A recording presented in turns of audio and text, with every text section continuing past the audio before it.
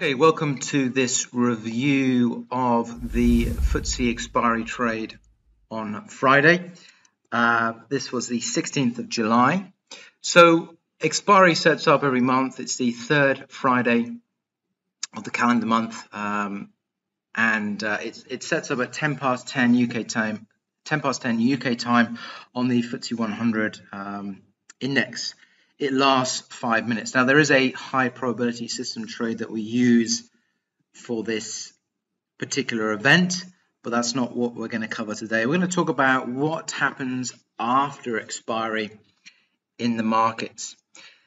Now, often if the market has been consolidating in a range, there hasn't been much clear direction. After expiry comes in, which is when the options expire, you can see the market start to break out of a consolidation period and start moving. So on Friday, we had the expiry candle here. This is the 5-minute chart, and we'll see that we got some movement up. Didn't trigger us into a system trade, but some movement up, and it failed right at a level at 7060. Now, we've been looking to sell the FTSE for a number of weeks now. We've been anticipating a move down to 6800, and we're well on the way to that at the moment. And we will cover that in a second. But on Friday, what happened, if you were in the live room, you would have joined us anyway. But if you're not part of the Magnetic Services, what we said is that the price action had come up to a key resistance level and it had failed. Now, given that the knowledge that we know that once expiry is out the way, the markets can break out and resume their trend, this can represent a very low risk opportunity to trade with extremely high rewards. So for this particular trade, once expiry was over, we were saying in the live room that, look, you can put in a sell because the markets failed at 7060. So we had the first ingredient is we had the resistance area at 7060. The second ingredient is that we were bearish on the market anyway.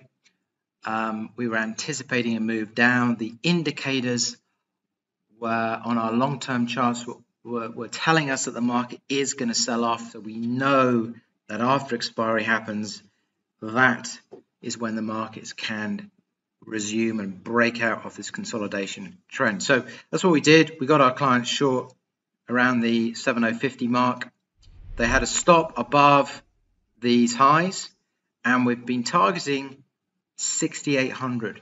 So what you'll see in the price action is, we've also got the go zone assistant. So this again is indicating sell trades. As soon as you get a red box, you're selling it. Once it comes out of the box, you close it. But if you keep getting the sell boxes, you keep doing that.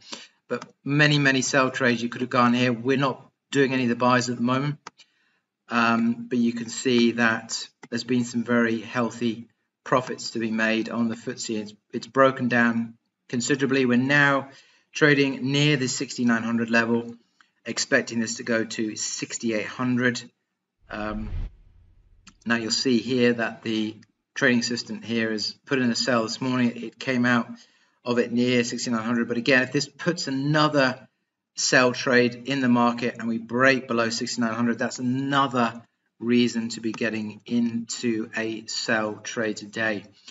So the knowledge I want you to take away today is that keep an eye on the action on the third Friday of every calendar month on the FTSE 100 at 10 past 10. Look to see what happens, and you can get in some very lucrative trades with tight stops and big profit targets.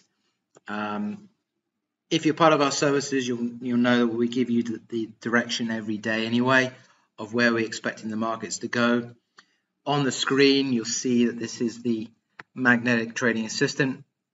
This is giving you sell and buys. At the moment, we're only looking for sells today. We would not look at any buys. So any green boxes today, we're not participating in, but we've told our clients that should there be any sell trades that trigger, the red box will form and they can continue selling for the day. Eventual target is 6800 on the FTSE 100. So just coming back to screen, I just paused the action for a moment, and you will see now that we have broken 6,900 again. So we're getting this red box form, and again, this is now creating a sell on the magnetic trading assistant.